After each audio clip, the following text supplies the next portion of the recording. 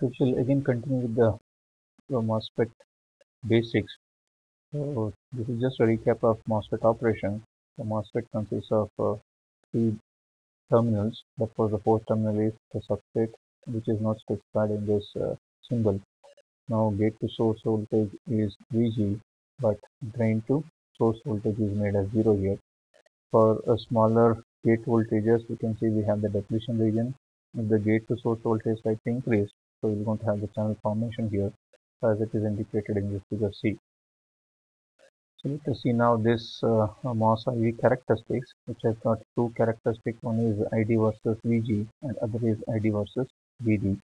So we shall see in simulation how does the ID value varies for different values of VG and VD. So this is the variation of ID with respect to the length of the transistor. If the length increases, actually the ID is going to reduce because L is there in the denominator part of the ID equation. So similarly, the thickness of the gate oxide also changes the drain current. So this is the MOSFET ID equation in linear region. The MOSFET predominantly operates in three different regions. One is a cutoff region where the gate to source voltage is less than the threshold voltage. Other is a linear region where gate to source voltage is more than the threshold, but the drain to source voltage is less than VGS minus VTH. And the third region is the saturation region where VGS is greater than VTH, but VDS is also a larger voltage. So this is how does the pinch off will happen. Now in the first cross section view, you can see the VGS is applied as well as VDS is also applied. So this is the VDS is slightly lesser, but you can see this because of depletion region creation. So the channel is keep on varying in its dimension. So over here you can see it is pinched off. So this will happen when drain to source voltage is equal to VGS minus VTH. If the voltage is further increased, the depletion region at the drain side is going to widen such that the channel will pinch off and will not have the physical existence of the channel. The free electrons which will come near the drain in the channel will be attracted towards the drain because of the higher drain voltage. So this is how the electrons which left the source will pass through the channel, will come close to the drain, and they'll be jumping to the drain region. So due to the high polarity at the drain side. So this is the saturation equation where ID is given by half into UNCox W into L VGS minus VTH whole square. Now predominantly when the MOSFET is operating in saturation region, as you can see it is the voltage is constant. So the demarcation from the triode region and saturation region with respect to VDS is when the VDS is less than VGS minus VTH, it's operating in the triode region. If the VDS value, the drain to source voltage, is more than this magnitude, then it is called as operating in the saturation region. The expression for the drain current is given by half UNCox W by L VGS minus VTH whole square. So in saturation region, as we know that the current is simply constant, a MOSFET is represented as a current source when it is operating in saturation region. So whereas in triode region, since the current is not constant, it cannot be represented as a current source. A MOSFET can be represented as a current source only when it is operated in saturated region. So what do we mean by a MOSFET operated in saturated region? First thing is that gate to source voltage should be greater than VTH and drain to source voltage should be greater than VGS minus VTH. So if these two conditions are satisfied, we are going to see the MOSFET operating in saturation region. So we shall proceed to the simulation and try to verify the operation of the MOSFET in both linear region as well as the saturation region. I shall proceed with the simulation. So as we have seen in the previous slide, video, so we have the MOSFET with dimensions as length is equal to 10 micron, width is equal to 100 micrometers, where W by L happens to be 10, and Kp, which was represented as mu n into Cox, is 200 micro ampere per volt square. So we are supposed to write only 200 micro, and the threshold voltage VTH, which is now represented in the model as VT is equal to 0.4 volts.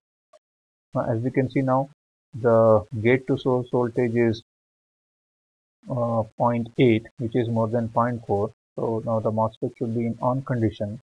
Now we can see we have VDS, the drain to source voltage is 0.2 volts, which is certainly less than VGS minus VTH.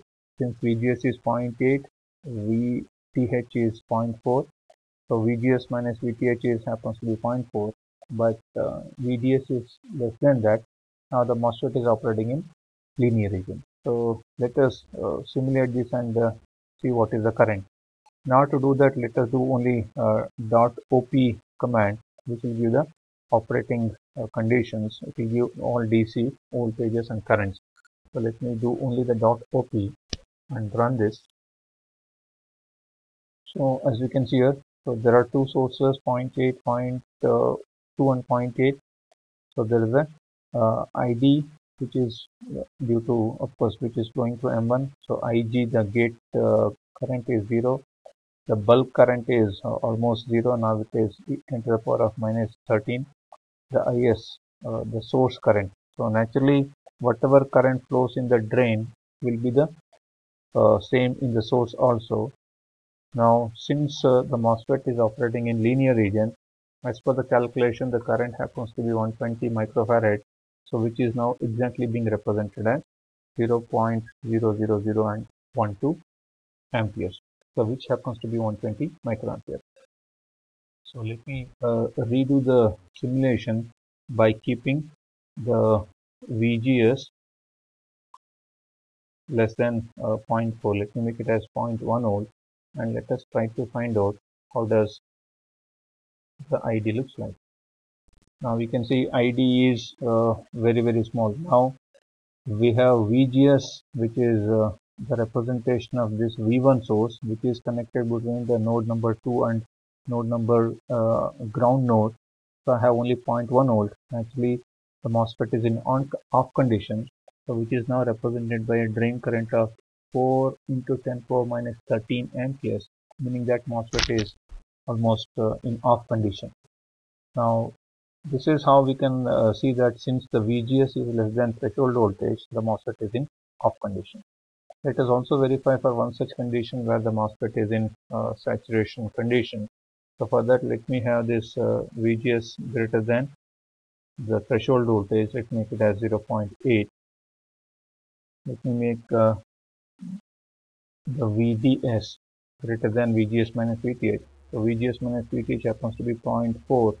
Let me make it as 0.8. So the condition what is satisfied now here is the VGS is greater than threshold voltage, VDS is more than VGS minus VTH. So that is we thought of having this condition. This is VGS minus VTH. So I'm operating somewhere here. This is the value of VDS. The VGS is also 0.4. So let us do the simulation and see. So as per the equation, we are supposed to get 160 microamperes of current. So let us see, are we getting 160 microampere of current or not.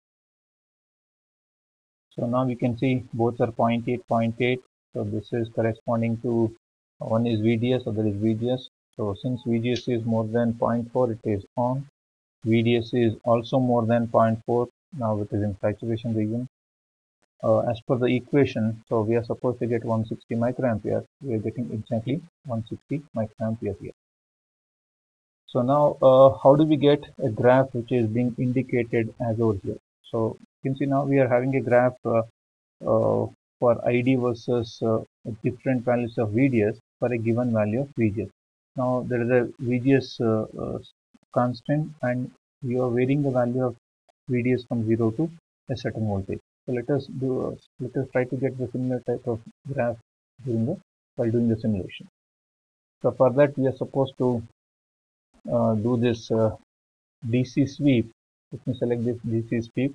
The voltage I want to keep constant is the VGS, let it be 0.8. Let me vary the VDS, which is now the source V2. Let me select the source V2 and linearly vary it from 0 to maybe 1.2 volt in steps of uh, 0.01 volt. Now I'm just varying the voltage now, the drain to source voltage starting from 0 to 1.2 volts in steps of 0.01 for a constant value of VDS. So let us see how does the simulation look like. So let me just record this. So I'm interested in seeing the drain current. So let me add a trace which will have on the y-axis. So I can see the x-axis now 0 to 1.2, which is the representation of VDS. So that's what we are expected. So this is what we are expecting. So VDS is 0 to 1.2 now. So let us see what is the ID plot. So let me add a trace which is corresponding to the drain current. So this is ID. And see exactly it is the plot. So now you can see the current is linearly increasing. Now ultimately it saturates around 0.4 volts. So this is what we meant for the region separating. See here. So this is a voltage where it is 0.4. So here it is 400 millivolt. Now the vertical indicates it is 160 microampere. So when the current in the VDS is equal to 0.4 volts, the current saturates. Now in this region MOSFET is acting like a current source. Over here the MOSFET is acting like a resistor, because now as the voltage increases, current is increasing.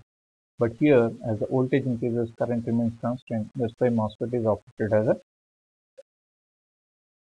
so as we saw here, the MOSFET is operated, look like a current source when it is operated in saturation field.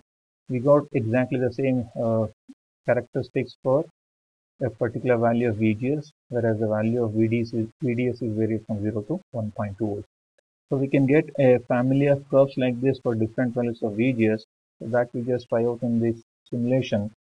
So let us again redo that simulation by changing the value of VGS also. So let us do the nested sweep, where you are sweeping two parameters. One is the source voltage source V2 as well as V1. So let me sweep the source V1 linearly. So let me start from 0 volt up to maybe 1.2 volts in steps of maybe 0.4 volts. So this is, now if you simulate, we're going to have 3 to 4 graphs corresponding to, now we have, this is for different values of ID, different values of VGS. So as we can see now, so this is keep changing. So let me take the cursor now onto this. Now this is the least value of VGS where it was 0. Now if you actually say this, the variation is from 0 to 1.2 instead of 0.4. So first value of VGS is 0 volt. So where MOSFET is on 0.4, where again the MOSFET is just on, it is just this starting. Then it is 0.8, then it is 1.2. For 0 and 0.4, we have almost 0 current. Now for the MOSFET to be on, we have to have a voltage more than VTH. It is not sufficient that you keep 0.4 volts, it should be more than 0.4. So naturally this happens to be 1.2 volts, this is 0.8 volts. So 0 volt and 0.4 volt are having a current of 0. We can also observe one more thing. The current is saturating at around this voltage. Now this is almost around this is 800 millivolts, where the current is get saturated, which is VGS minus VTH. Now here it is saturating at around 400 millivolts. So this is VGS minus VTH, that is 1.8 minus. So this is 1.2 minus 0.4 is 0.8, that is 800 millivolts,